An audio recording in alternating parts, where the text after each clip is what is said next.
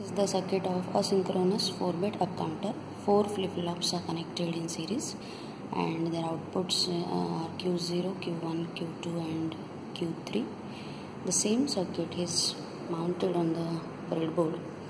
Flip-flop number 0, 1, 2 and 3. So here LSB is this side, Q0, Q1, Q2 and Q3. The clock source is a manual clock source. Here with the help of this manual clock, the clock pulses will be given.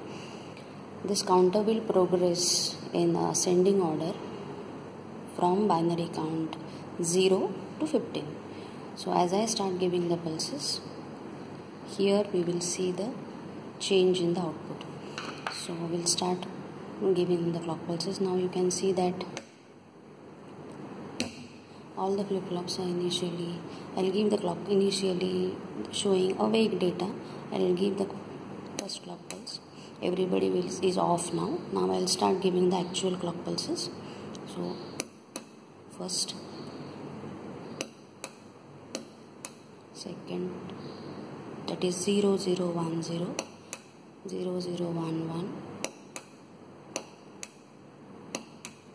0, 1, 0, 0, that is 4, 5,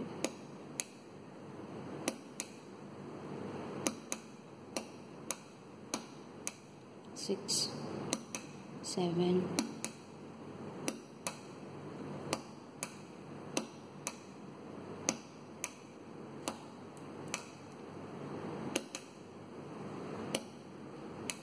8, 9, 10, 11,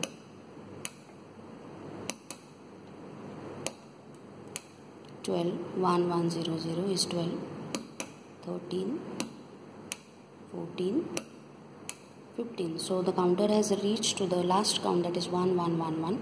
So we have seen that how the counter progresses in the ascending order right from the binary number 0 to binary number 15.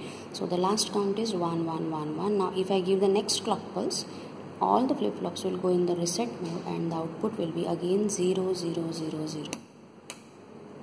Okay, so this is a binary up counter as the count progresses in the upward direction or in the ascending order.